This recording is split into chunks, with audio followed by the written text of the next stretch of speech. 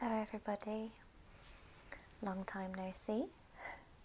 So the reason I am talking to you face to face today is because I wanted to do a little introduction to this particular video and give you a bit of backstory to explain why the video setup is a bit different.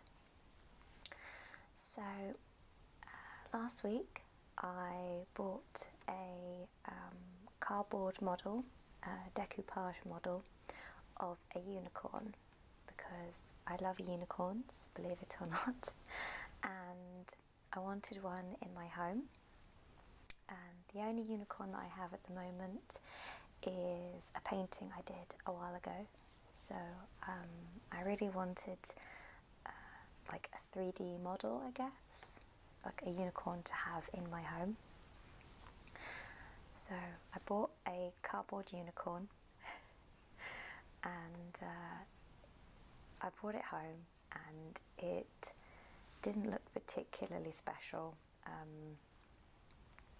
It had a few dents in it and his horn was broken off, so I guess you could call him a rescue unicorn.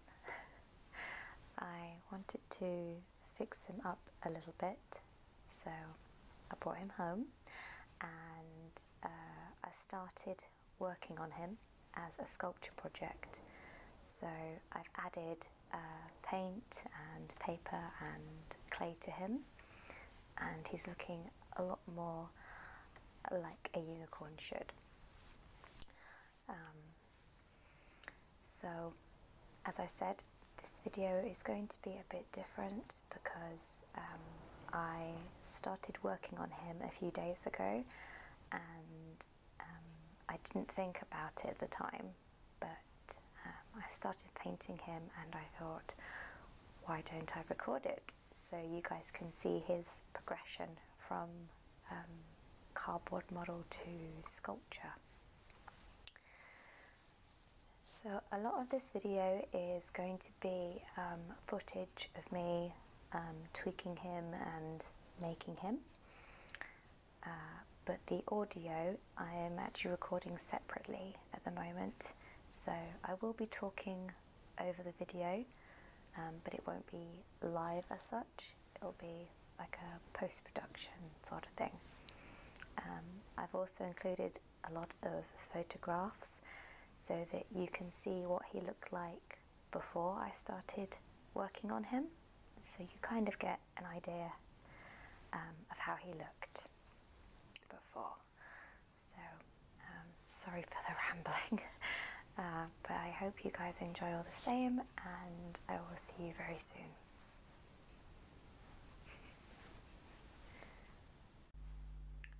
So here's the original decoupage model that I started with, and this was pre-bought, as I said, but he was very damaged, so he is my rescue unicorn. Now you might notice I'm fixing the back of the leg, and this is because on the original model I didn't like the way the tail was wrapping around the leg. It looked a bit like it was part of the leg, like it was a growth of some sort. So I wanted to re-break the leg and smooth out the tail part so that it was ready for me to add my own little touch to it. So I'm using air drying clay, just simple everyday air drying clay for this, and I'm filling in and re-sculpting as I go. I use this technique on the other legs as well. I put a little bit of clay on the hooves just to weigh him down at the base, because as you'll see in later clips I used a lot of clay on the main part at the top especially, so I didn't want him being top heavy. So it's very useful if you're building large sculptures. Here it is, dried off. So you can see roughly where I've gone, and then I've also added a little bit at the back of the tail, which will act as my guide for the next part. So here's the start of the tail, and again I'm just grabbing a very big piece of clay and I'm just placing it down and around the leg. So this is basically improving on what was there originally, and I'm not doing anything fancy, I'm just smoothing it off at the edges to attach it to my model. And again, this will be part of the base for the tail, so it has something to fix onto.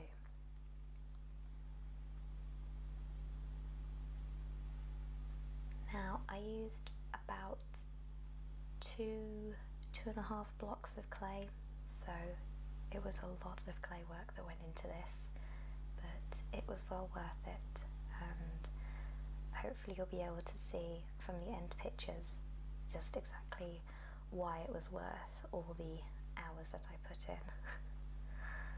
So I made this sculpture over a matter of weeks. The original clip at the start for the intro that I did, I actually recorded just after Christmas, and it's now February the 4th, so that'll give you some sort of time scale for filming and editing. Overall, I must have filmed about 5 hours footage, and I've condensed it down to about half an hour, I think. So what's going on in this clip at the moment is I'm trying to smooth out some clay, and I'm adding it to the tail, so this is where I start to create the volume and the shape of the tail. I'm just doing this gradually, adding little pieces towards the top to give it sort of a teardrop shape, so it'll be wider at the top and then trail down to the leg. Being very careful just to smooth it out, and just down the sides and the back, because you don't want it falling off once it's dried. So now we're swinging around to the front, and this twist effect that I'm doing at the moment is how I will do the hair for the unicorn. So I started on the front mane, and this is a very simple but effective technique for making curls in clay. It's a very fiddly process, but you'll see as I go along just how to twist it. You want your clay to be fairly wet, so it's very malleable and you can mould it easily. So in a moment you should be able to see it. Yep. You want to just string it out into a very flat sort of sausage shape, I guess, and then you just want to twist it around itself, just as I'm doing here, just like that. Okay, and then I'm gently lying it into position, and at this stage you want to be very delicate with your hand movements, because you don't want to ruin the curls that you've just created. So I'm just gently fixing it to the top.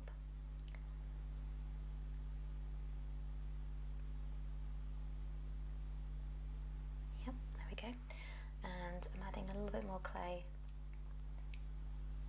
and just smoothing it out to make sure that the join is good and strong, so again it doesn't fall off when it's dried. And tweaking the hair a little bit.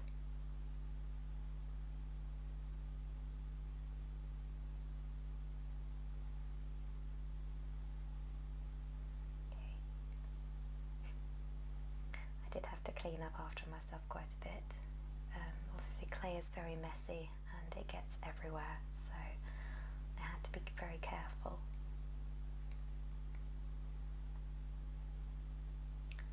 So now from a side view, this is me making the main part, and as you can see the pieces of clay have gotten substantially bigger and they are much more liable to break. So I'm having to be very careful here, and in my head I sort of picture where they're going to go before I place them. That way it's minimal sort of moving and working with the clay. As I said, I don't want to try and handle it too much once it's on the sculpture, because otherwise it will just flatten it down and it will ruin the curls that I put in it. So I'm just gently working down the ends of the hair and trying to place them. Okay, so I'm just following the hairline down to the front, and it's still looking pretty flat at the moment, but as we go along the video you'll notice once I've added more and more layers that it really starts to give it some character, and it should be a lot thicker.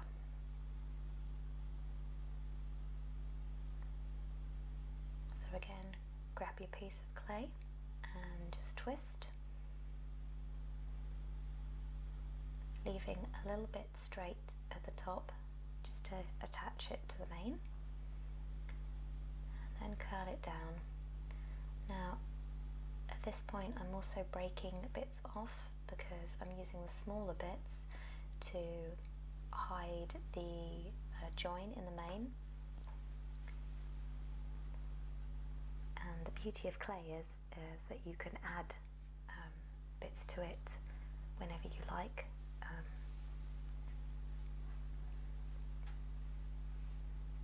As long as you wet your pieces first, it's fine. Just don't let them dry out too much.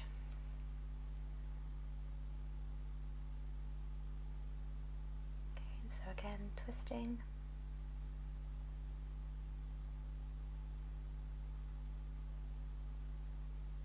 I think this was the most tricky part of the entire make.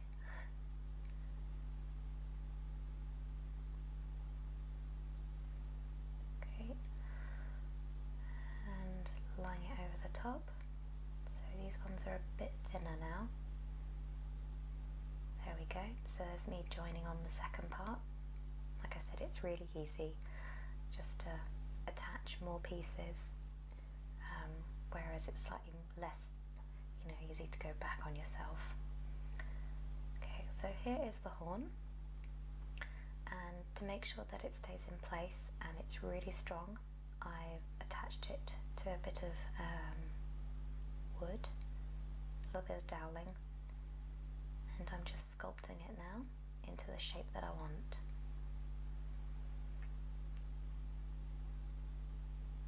Okay.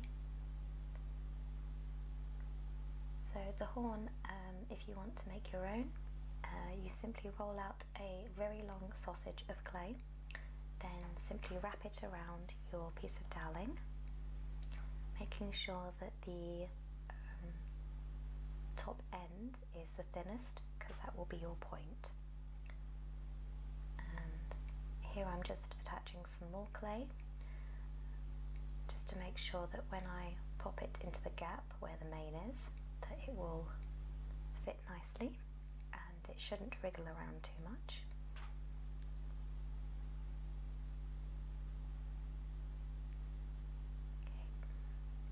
Okay, so I'm just going to pop it in there.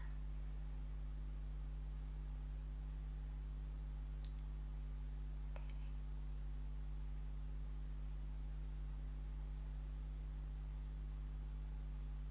So I'm not too worried about how the bottom of it looks at the moment, because eventually I end up putting a little bit of hair around it to mask where the join is. the important thing is that he's actually got the horn on and that it stays put. So at the moment it's more about structure than how it looks.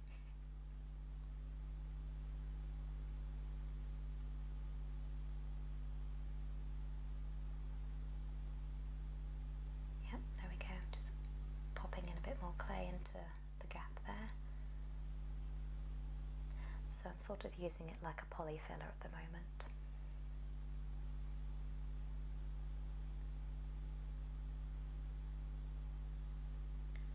So for the horn, I had to leave it for quite a few hours to dry off by itself, because I wanted to make sure it was completely dry and stable before I even attempted to paint it or add any embellishments to it.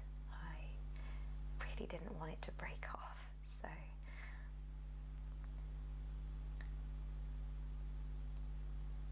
I'm paying a lot of attention to it to make sure that it looks right, because after all, a unicorn is nothing without his horn, so it's important to make sure it looks correct.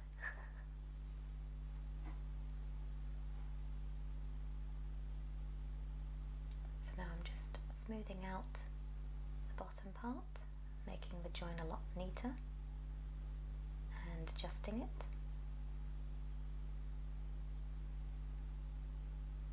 And in a moment, here we go, you'll see me use a little trick to keep the horn upright whilst drying. So I'm popping a little bit of clay onto his nose in a second. Yep. So in a moment I will pop a bit of clay onto his nose. There we go, just to hold it all in place. And I have another piece of wood that I'm just measuring up to keep it in place. So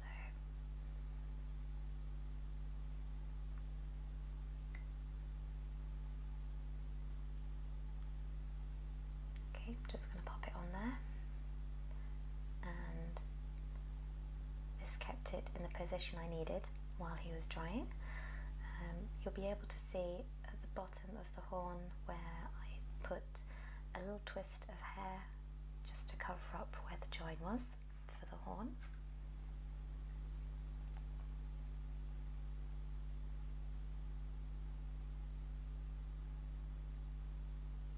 And because I didn't press the piece of clay particularly hard onto his nose, it was very easy to remove and it didn't give any permanent damage to the sculpture.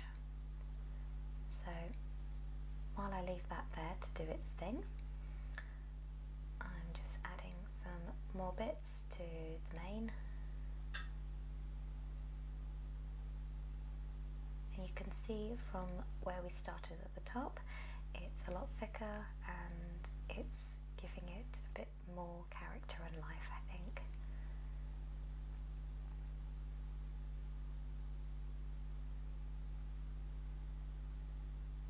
So I'm just working around the base and the end. So he has a lovely long mane.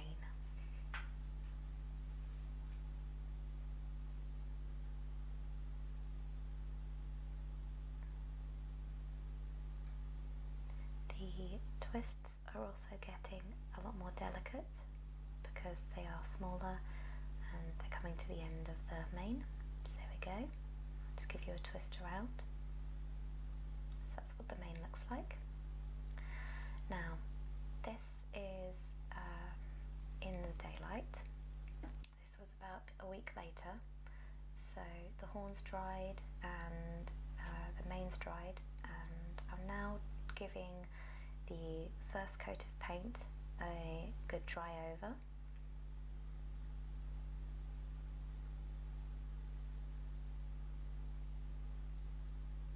This took a little time to do because I had to give him at least 2 coats. So I did it all over. I even painted all the clay parts just to sort of make him one uniformed colour. Now I'm just adding a little bit more white paint to some of the areas that I think needed a bit more attention, and I've also mixed a satin gloss in with this, and this is I believe the brand is DecoArt. Yep, I'm using DecoArt paints and satin finish. I'll put links in the description box for all the materials that I used if you would like to make your own unicorn or maybe something similar.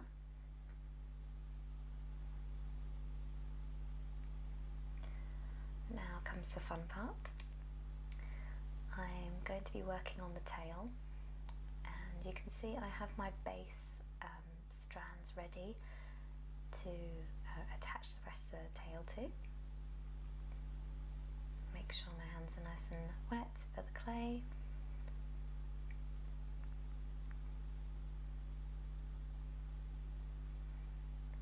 And I'm going to be using the same technique that I used on the mane.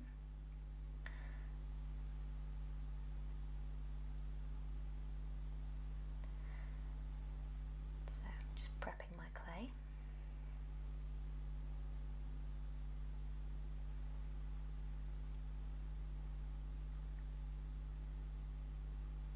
Just lengthen it out. So you want sort of flat strands for this.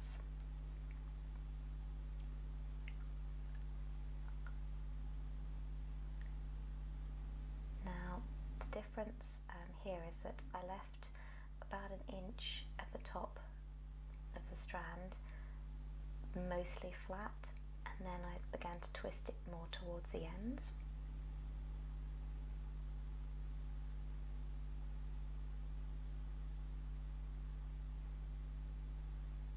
So I'm just anchoring the top of the strand, smooth it down, and then I'm starting my twist.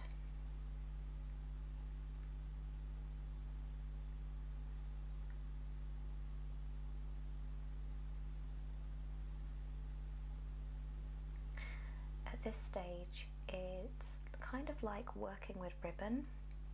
It's very delicate, but if you keep your clay damp enough it's pretty flexible and you can sort of fold it and mould it to however you like. Okay, so I've done one side and now I'm going to move round to the other. Just move him round.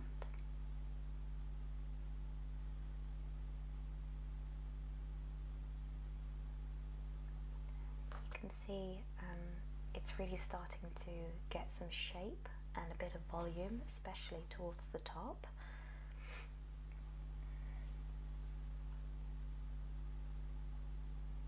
And again, just lengthening out my piece of clay. Almost looks like a slug. I didn't notice till now.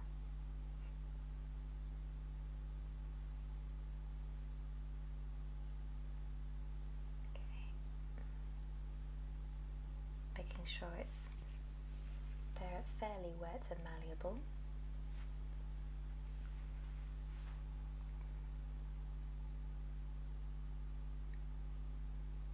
Okay, prep the top and attach. Smooth it out. Very important to make sure it's attached properly at the top. Coming down the strand and twist.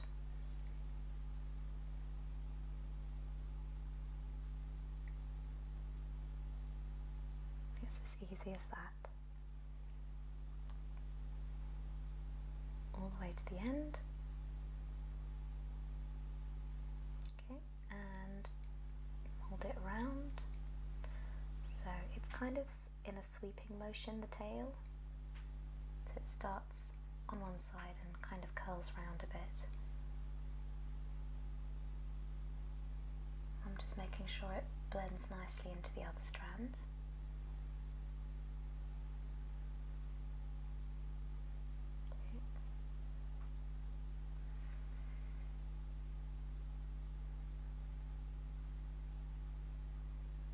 Moving him around just to adjust.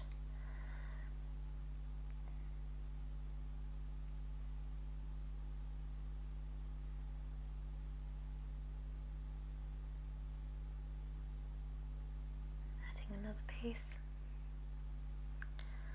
So here is the tail. I'm just going to give you a good look around so you can see it properly.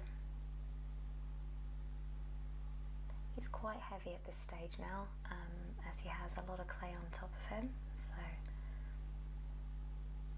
it's a little bit difficult to move, but you get an idea of what he looks like so far. So now I'm starting to paint the mane, and for this I'm using a mixture of 3 different paints. They are called Dazzling Metallics, and they are also by Deco Art, and I've mixed them with a little bit of the Graduate Acrylic green paints. Now the reason I've mixed them and I've put metallic paint especially with it is I loved the effect that it gives. You'll probably see it in the pictures and the sort of ending video clips, but when you move the model round, it gives it a nice shine and it makes it sort of look very sort of fantasy, I think. It just gives it that little bit extra to make it special, and I love working with metallic paints. So my husband and I had a very long debate over what colours to paint him. Originally, because my favourite colour is purple, as many of you know, I wanted to paint him purple, and I then thought about maybe doing a steampunk style unicorn. I was going to add cogs and like a couple of goggles to the top of his horn and some chains and bits, but we went through several different ideas and colour schemes we discussed together, and in the end we settled with a woodland theme. So I wanted him to be a forest unicorn, and once that happened, this sort of happened. So you can see on the mane the metallic paint has dried and it's given it a really nice shine and finish. Now I'm adding leaves to the top of the tail because I wanted it to look like it was sort of growing out of him, if that makes sense. And I also wanted to put a couple of leaves on his hind legs, like the back legs, just sort of trailing down. One of my friends commented that this reminded them of My Little Pony. When they were younger, they used to have symbols or things on the back legs, I believe. It's been a long time since I saw My Little Pony, so I don't quite remember, but I just wanted to add some extra detailing to him to make him a bit more unique. So I thought, as he is a forest unicorn, he should have some leaves on him. So I'm just cutting these out of flat pieces of clay, and then I scored into them just some lines. I wanted to keep them fairly simple.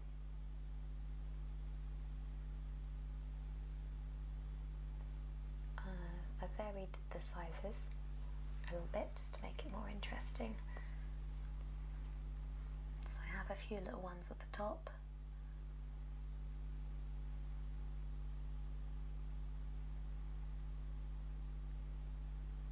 I was going to add some flowers, but in the end I decided that I would just stick with leaves. I may add some artificial flowers to him at a later date, but for now I was quite happy with just having the leaves.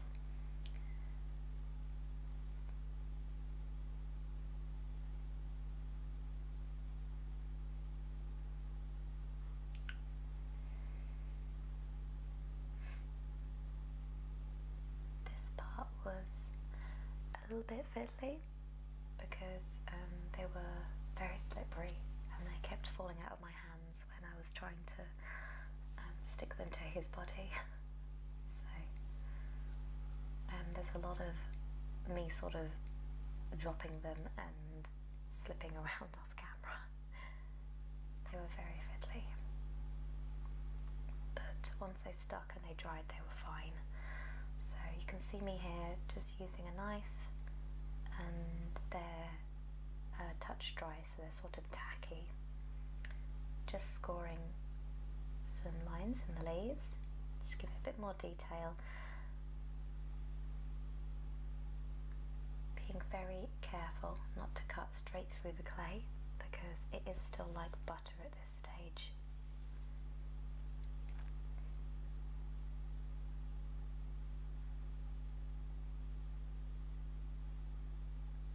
They almost look feather-like at the bottom, I think.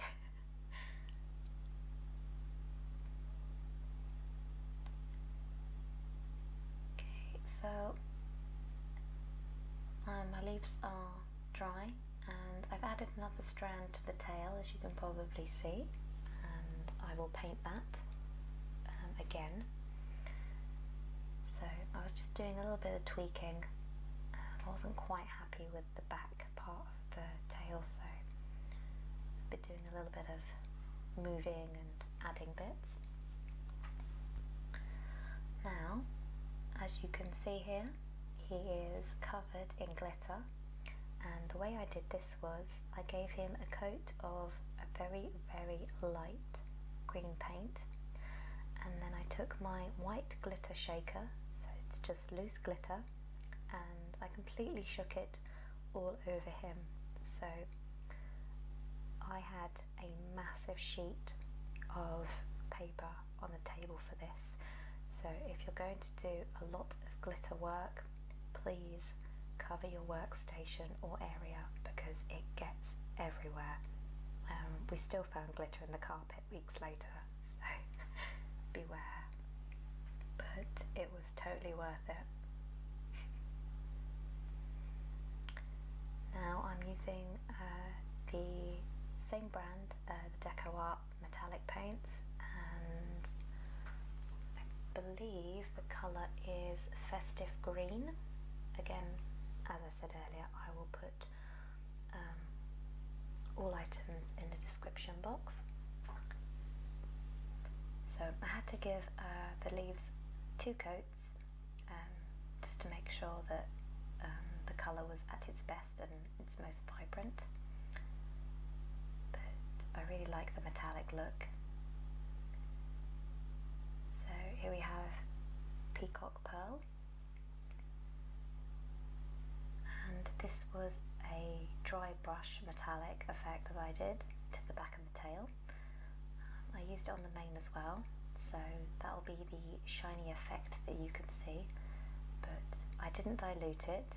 It's literally, I just dry brushed it onto the surface,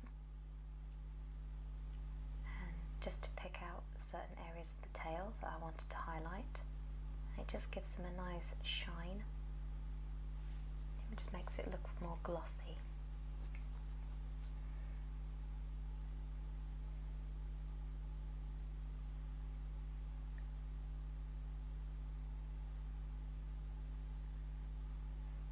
Okay, so you can kind of see it as I move him around.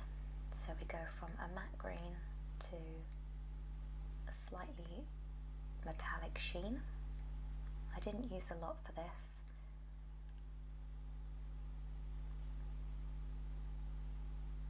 literally just a few drops on my brush and just gently dry brush over it.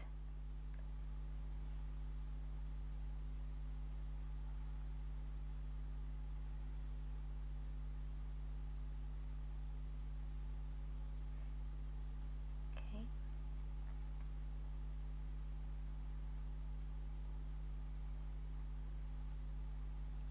So here we have the finished product. I added some styrofoam mushrooms to his tail to add the woodland theme. This one is his hair.